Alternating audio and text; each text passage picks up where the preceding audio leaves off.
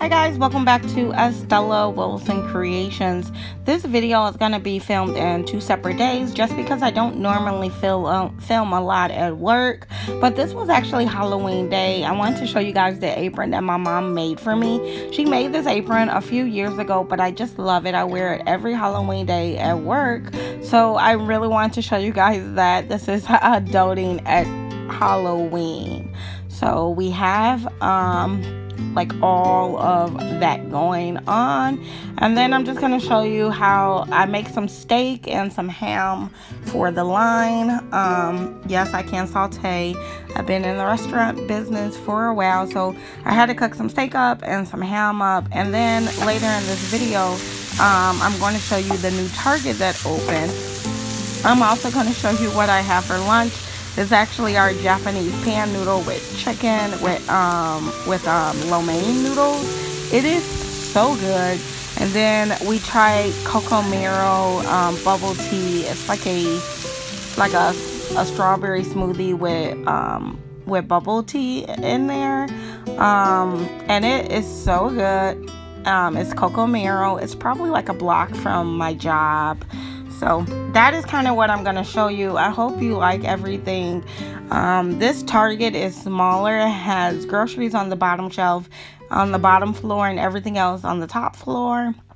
So it is like on the campus. So it's like across the street from where I work.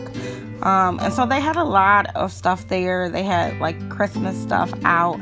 So I hope you enjoy what you see. There is going to be 2 different mug sections because I filmed in 2 different areas. They had 2 different displays. So you might see some double footage of some. But I wanted to show you all the mugs that they had and all the candles that I found. So that's going to be it. I'm going to put the rest of this to music, and I'll see you at the end of this.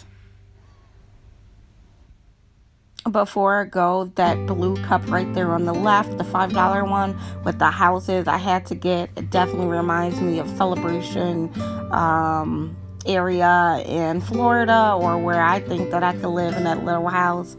I love little houses and Santa villages, so I did bring that one home.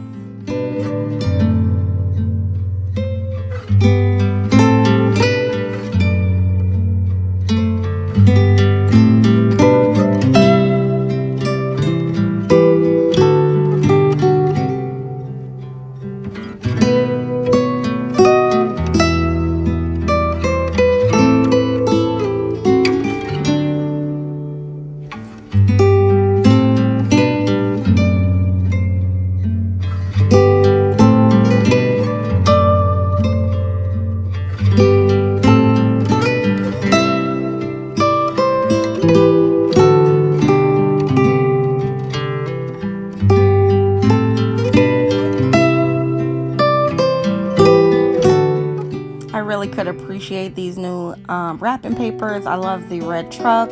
Also the black and white Santas I thought was pretty cool. Coming up, I thought, if you guys watch Crafty Girl, she's doing a gingerbread themed kitchen, and I thought those mugs would be so cute in her kitchen. And then again, these are like repeats, the Mr. and Mrs. Claus sweater mugs. Those are really, really nice. And then this display, everything on it costs $2. What an incredible deal if you were doing like a pastel Christmas, or just very more traditional, I think. I don't know what you want to call it. Mine, I'm moving towards more of an adult Christmas just because my child is going to be 16. So we do more of a kind of farmhouse winterish Christmas over here. And then I thought these wrapping papers were just adorable. Look at the avocado and then the mermaid again. I love the different complexions of mermaids. I really like that everyone is really, being inclusive in that way and making stuff for everyone that represents everyone.